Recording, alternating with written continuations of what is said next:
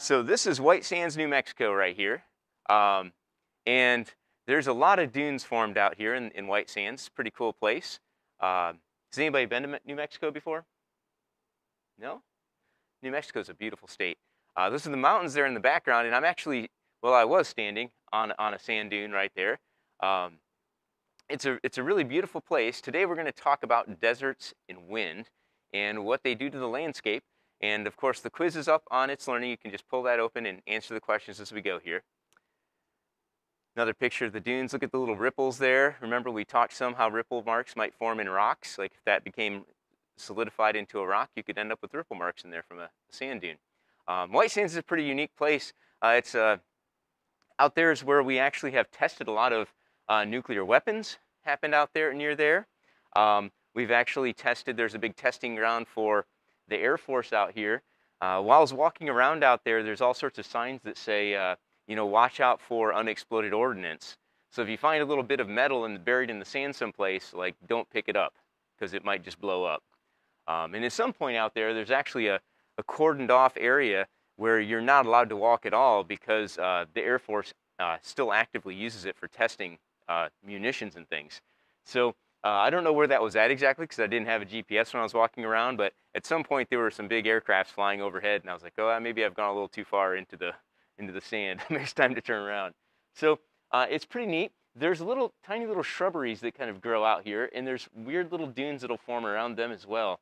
It's kind of cool. As a tree gets buried by a sand dune, because sand dunes migrate. They migrate in the direction that the wind's blowing from, or the direction the wind's blowing. So if there's like a tree or any sort of obstruction on the landscape, the sand dune will start to bury it as it moves.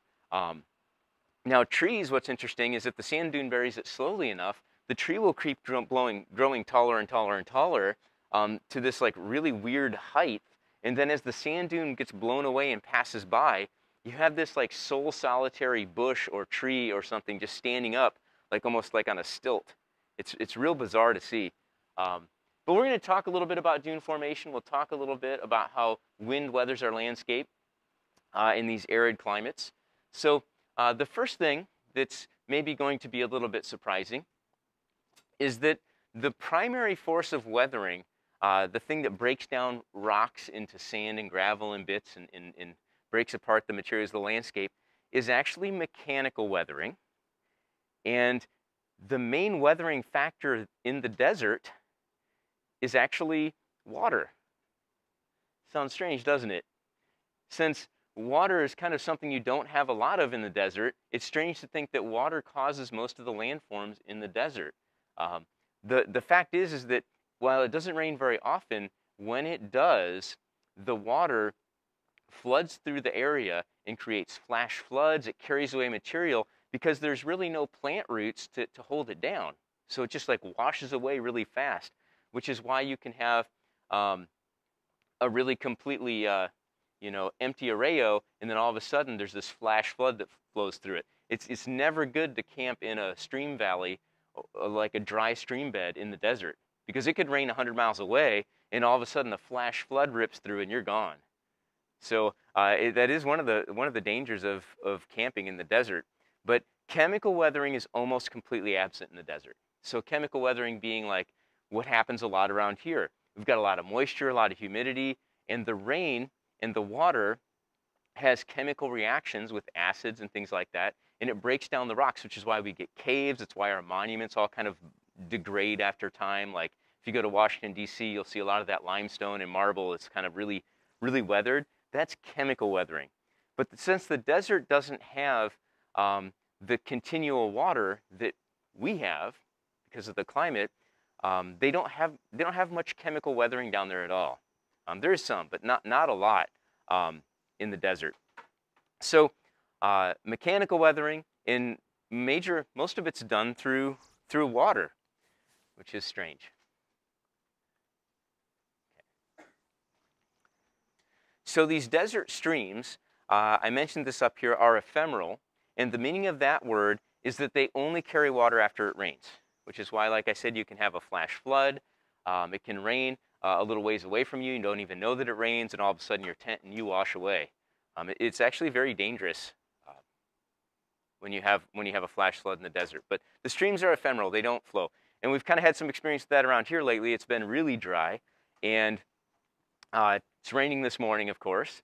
And I don't know if it'll be enough to fill up the streams, but do any of you guys have streams near your house at all? I bet they're really low, or there's just no water in them at all. Okay. So maybe it'll rain enough that it will fill up the water table and those streams will start to flow again. I don't know, but we've had a drought here for a good little bit. Okay, so here's a stream, a dry stream bed, before and after a heavy rainfall in the desert. So you can see here, this catch basin, all these mountains are collecting rainwater, and it's got nowhere to go. So once it falls on that rock, it runs down the slopes, and it collects, and it starts to flood through this valley. And you can see where the old stream used to run on the picture on the left, and on the right, there's the flash flood. Now, this stuff happens crazy fast. The first time I saw one of these, it blew my mind. Like, I had no idea that water levels could rise that fast and that with that much velocity. I was actually rafting down the Grand Canyon on the Colorado River, and it started raining, and it rained a good little bit. And this is, of course, in the desert, right? And the canyon's huge, so you can't see what's happening up on the upper part of the canyon, up on the plateau. So we rafted through the rain for a bit, and after a while it stopped raining, and then the sides of the canyon just opened up with these huge waterfalls that poured off the top because it had rained up top. And the water didn't soak into the soil, it just ran right off and came off the edges of the canyon. It was beautiful, right? Later on that night we were camped out on a little sandbar, and my buddy Mac and I were walking around some, and it had started to rain again. Earlier in the day we actually walked up a little slot canyon to see one of these waterfalls. It was just kind of trickling a little bit. There wasn't a whole lot coming out, but you could stand underneath of it and get wet a little bit from the very top of the canyon. The water droplets were falling pretty far. And there was, of course, a little stream bed. It was almost totally dry, like just a little trickle was running in it, and it ran out to the main Colorado River. And as we stood there, the sky darkened, and you could tell that it was raining someplace in the distance that we couldn't see. And all of a sudden, like that waterfall started flowing, like considerably flowing. And we walked out to the mouth of it, kind of where it was meeting the Colorado River, and stood there. And over the course of like 10 minutes is all it took. That water went from a trickle to like 3 or 4 feet deep. It was moving like maybe sand to begin with as it started to increase, but at some point it was rolling boulders the size of basketballs or bigger. And you could feel them. It was bizarre. You're standing on the side of this creek and you hear thunk, thunk, thunk, thunk as these giant rocks are rolling down and then getting tossed into the Colorado River. Had I been standing inside that creek that was totally dry just minutes before, my ankles would have been broken off and I would have drowned. Like, it would have just crushed me, these boulders that were rolling down. We had a great time picking up big rocks and throwing them in the water and like listening to them hit the bottom and then start rolling down and get deposited in the Colorado River. It was really fun. But those can happen really fast and be pretty dangerous. So in the desert and in the basin and range areas, most streams don't ever actually make it out to the ocean. Like, when you think about a stream or a river around here, like let's take Clifty Creek for an example, okay?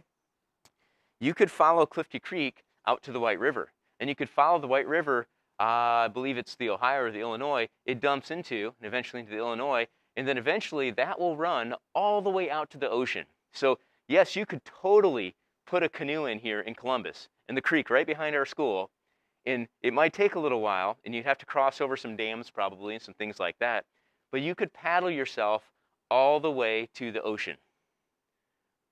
Pretty neat, huh?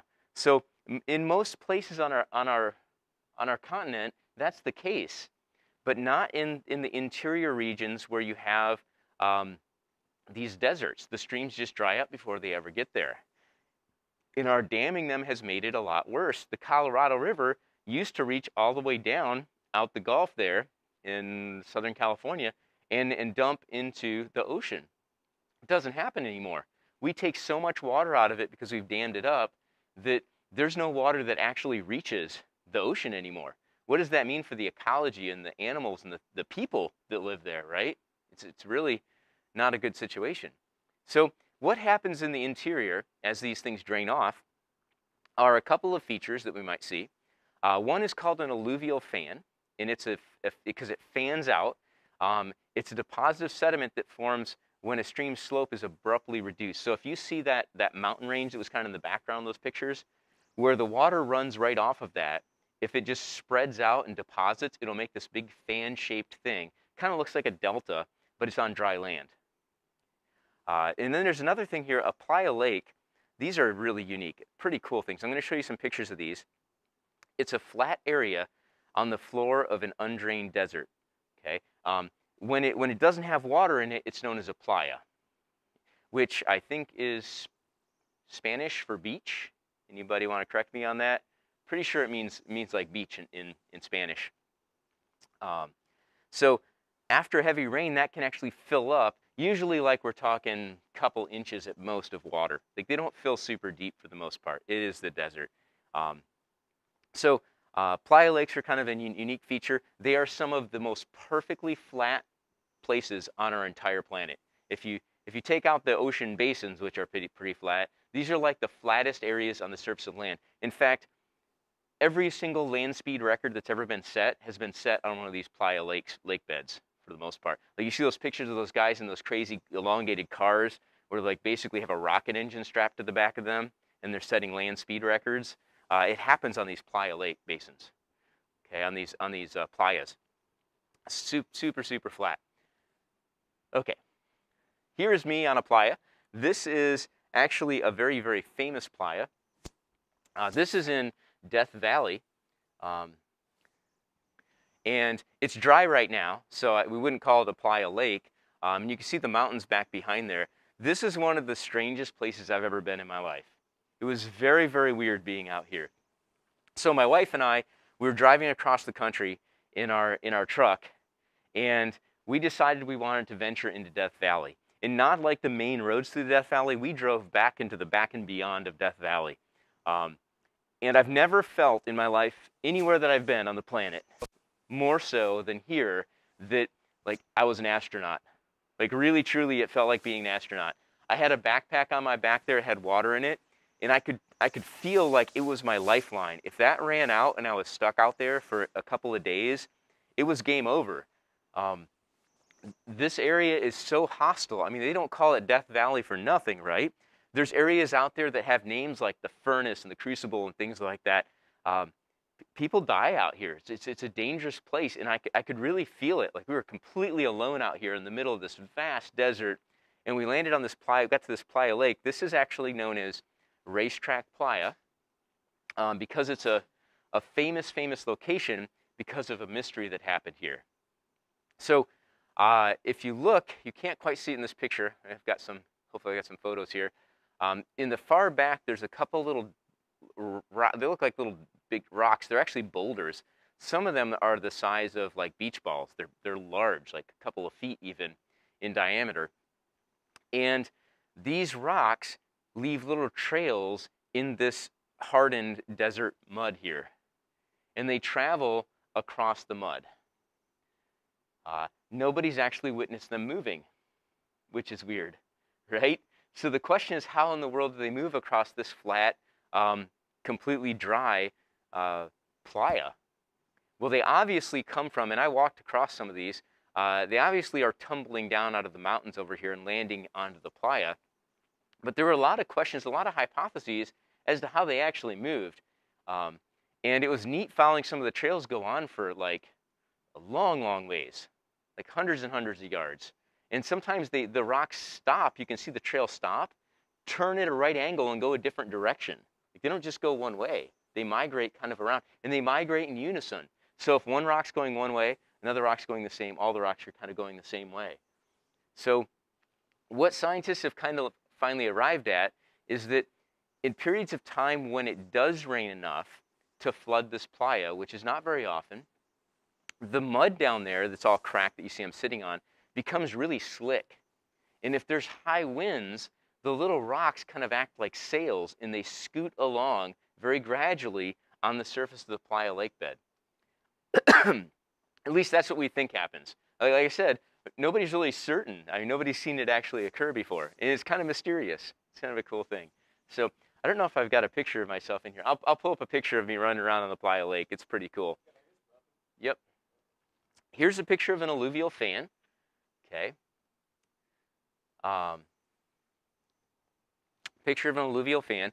So the water that runs down out of these mountain regions is carrying material, and it just kind of fans out like this. These look like little A's almost. There's Death Valley there where I was just at in that picture. You see where we're at? Here's San Fran up here. So we're in California, just across the border from Nevada. Really, really interesting place. Okay, most desert erosion, I just mentioned this before, is the result of running water. Okay, that's the answer to your next question. Although wind erosion is more significant in deserts than elsewhere, like there's more wind erosion in a desert than there is around here by far, water still does most of the erosional work. And it's a strange concept because you know there's not much water in the desert. But when there is water in the desert, it tears up the desert really quick. And yes, there's wind erosion there. We're going to talk about some of the erosion by the wind because it's very unique. But by far and away, running water is the biggest eroding force in the entire desert region. Okay. Everybody have that one? Good? Okay. So let's talk about wind erosion here a little bit. There's two ways that wind erodes things. One is called deflation and the other is called abrasion. Okay, they're kind of weird words, but what deflation is, it's the lifting and removal of light, loose particles of clay and silt, and it produces these areas called blowouts. Like it blows all of the light stuff out of a little spot. And when it does that, it leaves behind this stuff called desert pavement. Has anybody been to a desert before? Nobody's ever been to a desert before? Oh my goodness, go to a desert sometime. Deserts are so unique, especially if you're from Indiana, because there's nothing around here that's anything like a desert. But you walk around in a desert, and it's typically not just a bunch of sand unless you're in dunes. If you're walking around a desert, it's pretty harsh. Like there's cacti everywhere, right? Like spiny plants that you don't really want to touch. And the ground itself, it's not so much sandy as it is like rocks, like pebbles, little pebbles everywhere. And the pebbles are almost like baked into the ground. So it's almost like you're walking on pavement when you walk around in a desert. It's very hard stuff. So that's what desert pavement is. So this kind of heavier stuff gets left behind and the lighter stuff blows away. Okay, blowouts, deflation, pavement. The other way wind erodes things is through a process called abrasion. So this is essentially sandblasting. Oh, here's a picture of some deflation here. Deflation can be dramatic. During the Great Dust Bowl, right? During all that time period in U.S. history, you might have learned about that in history class. Portions of the land in the U.S. had huge blowouts. The winds blew, the crops died. There was lots and lots of erosion. The land dropped in areas, sometimes like 3 to 4 feet down. Like that much of the land just blew away. And you can see how this pavement forms here. If you keep blowing away all the little stuff, eventually you're left with kind of this hard layer of little pebbles on top. And it's pretty tough stuff. If you dig through that, you're back to like the original stuff again. There's little stuff underneath. Okay, and there's a picture of some desert pavement. Right. That's deflation.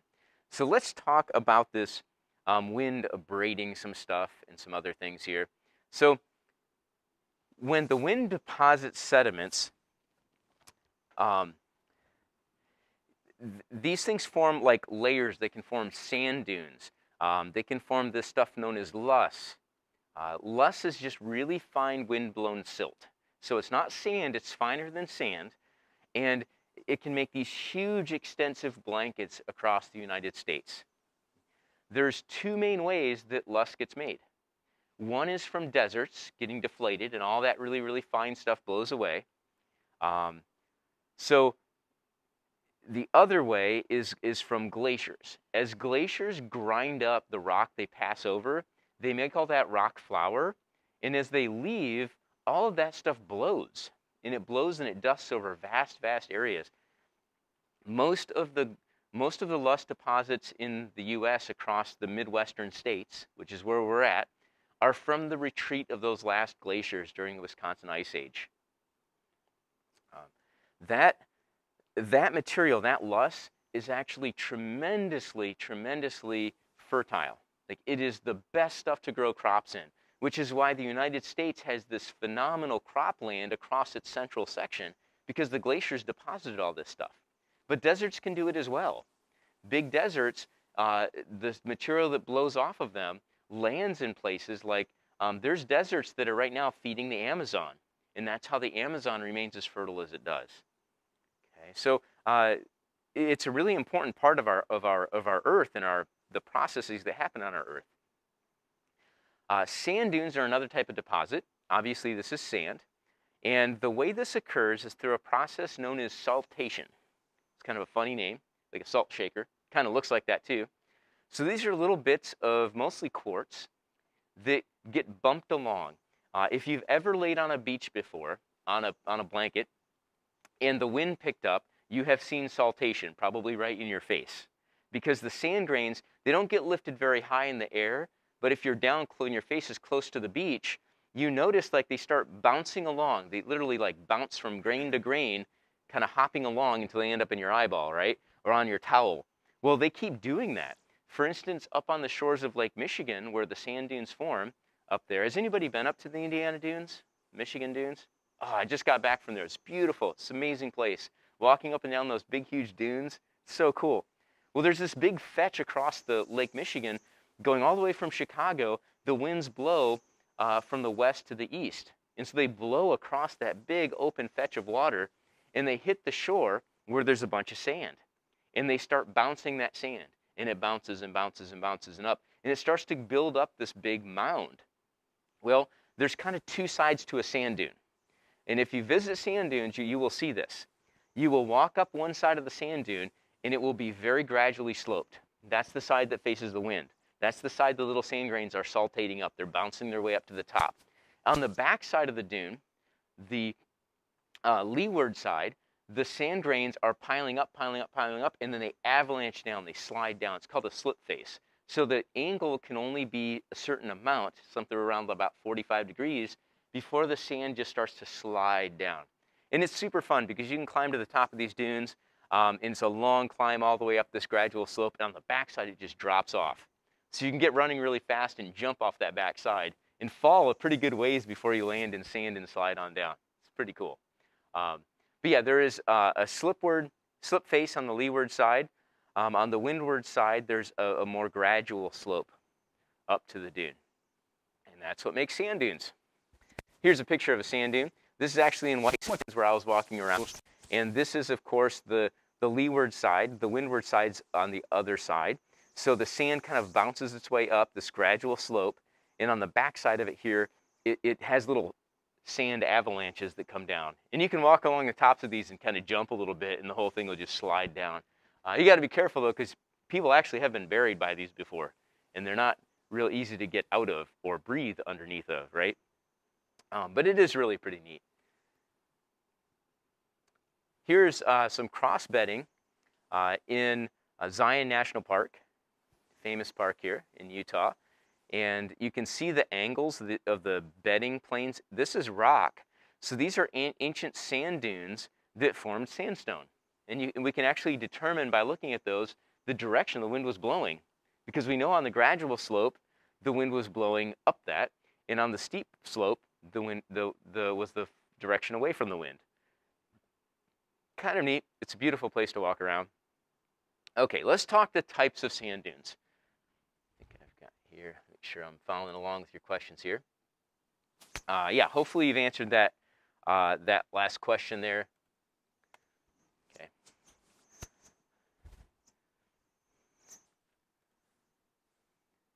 Yes, those angled layers there that angle down like that are known as cross beds because they're not level with Earth's gravity, right? They're not layered like they should be in a sedimentary rock. They're going across that direction. So those are called cross beds. Okay, let's talk types of sand dunes. There are many, many types of sand dunes. I'm not going to describe all of them. We're just going to look at a couple, okay? The reason that you get a certain type of sand dune versus another type of sand dune has a couple of factors involved. One is, first of all, how much sand you've got. Guys, please. One is how much sand you've got. You have to have a certain amount of sand, okay, and you'll get a different dune depending on how much material you have to work with. The other is how fast the wind is blowing. And does it blow from the same direction at all times, or does it shift directions throughout the year? Or does it blow from more than two directions and blow from many, many different directions? And every one of those features, along with how much vegetation there is to stop the sand dune from moving, give you a totally different looking sand dune. In some areas of the world have you don't just have one type of sand dune, you have many different types in the same desert region, right? In the same dune field. So let's look at a couple of these. The first one here is called a star dune. These have 3 or more arms. And the reason you get a star dune is because wind blows from many different directions, maybe throughout the day, throughout the year. Wind comes from different directions, so it builds up the sand dune going different ways. And you've got, of course, different slip faces and things like that on this thing because the winds keep coming from different directions. These dunes tend to not migrate. They tend to just sit there and get taller. Makes sense, right? They're known as star dunes. These types of dunes are called parabolic dunes. And they happen when strong winds erode a section of sand with vegetation in it. So there has to be like some little plants there, okay, in what we call a blowout. And we just talked about those. What will happen with this is the vegetation will kind of hold the arms of the dune, the edges of the dune in place, while the main body of the dune, known as the nose, kind of migrates forward. So it gives it this weird parabolic shape where the edges, the arms of the dune actually point back almost towards where the wind's coming from, which is kind of counterintuitive. Let's watch this thing form here. See, the wind blows out, and then these arms start to form. The wind direction's indicated by that arrow there. So the vegetation's holding the arms in place, and the dune's migrating to the right there. So the center section of the dune keeps moving, but the arms kind of drag behind it. Okay, that's known as a parabolic dune. Let's take a look at a Barchan dune. So these are areas where you've got real flat sand fields with no vegetation growing on it, and the wind always blows from one direction. So the wind doesn't change direction, and there's limited sand to work with. Okay, so these Barchan dunes are kind of interesting. They're almost the reverse of the parabolic one. Notice how if the wind's coming from the left over here, okay, the sand avalanche there comes down the slip face on the backside from the wind, but the arms here point in the direction of the wind. So other than that, they really do look a lot like the parabolic dunes. There's no vegetation though, so the arms get swept the same direction that the wind's blowing. And the dune migrates, of course, to the right. So it moves slowly to the right. Dune migration, by the way, is not a small thing. It can be a troublesome thing for humans because if dunes migrate in an area that you're not used to having them migrate, they can bury whole buildings. Like Sleeping Bear Dune up in Michigan migrated and ate some houses. They just go over top of them. I was in a sand dune field out in Oregon, out behind this Walmart, and they had dump trucks back there and huge like skid loaders and stuff, and they were like scooping the sand up and dumping it in these dump trucks to take it away because the sand dunes were migrating and they literally were going to eat the Walmart. It was over top of their parking lot and everything. And I'm assuming like once a month or something, they just have to go back there and dig out the whole sand dune that has migrated onto their parking lot to keep it from eating Walmart. So like dune migration, it's a very real thing. And especially if we deforest an area, if we cut it down, the dunes move faster or start moving. And that's something that Michigan and northern Indiana deal with, is if they deforest those slopes by the dunes, towns are going to disappear. The sand dunes will just start moving and they'll go over top of towns. Here's a transverse dune. And this happens when a Barchan dune, when a bunch of them start to align and join into long ridges. So those are really a bunch of Barchan dunes, but they've built kind of ridges, as you can see here. So those are known as transverse dunes. Transverse dunes. the wind would be coming from the left over there in that picture. I think another one here. Yep. And a reversing dune is kind of a neat thing. A reversing dune forms when the winds reverse direction throughout the year. So these things can get really big. They don't tend to migrate because what's going to happen, you're going to see here, is wind's going to blow from one direction for a while, and then usually halfway throughout the year, the wind shifts direction and blows from exactly the reverse direction. So it's like the sand starts mounding up one way, and then the wind pushes it back the other way and mounds it up the other way. Let's watch along here as it kind of goes. Wind direction over there from the southwest, the dune creates. You get this slip face here at about 34 degrees. Okay. On the leeward side of the dune. Okay. Looks like a classic Barkhan dune. Right. Now the wind blows some more. Okay. Wind reverses. Okay. And now the dune is going to change its morphology. It's going to shift back the other direction. See that?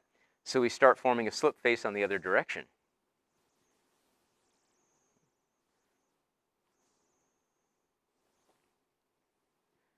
And it continues to grow there. So that's the reason that these dunes, these really tall stationary dunes, known as reversing dunes, can get so tall is because the wind just keeps kind of mounding it back and forth. Okay?